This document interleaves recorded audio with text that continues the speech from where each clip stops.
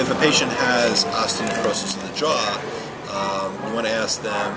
who their dentist is, what has been the treatment for this or management of this, have they been evaluated and treated by a surgeon. If the patient if they are being managed right now with antibiotics and rinses and what we call conservative therapy, and they're improving, that's great, then I would suggest following the patients along. If the patient's symptoms are progressive, meaning that their swelling, their pain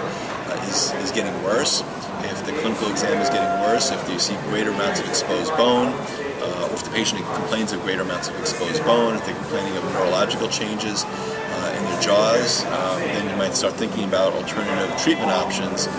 as the conservative approach has not been successful.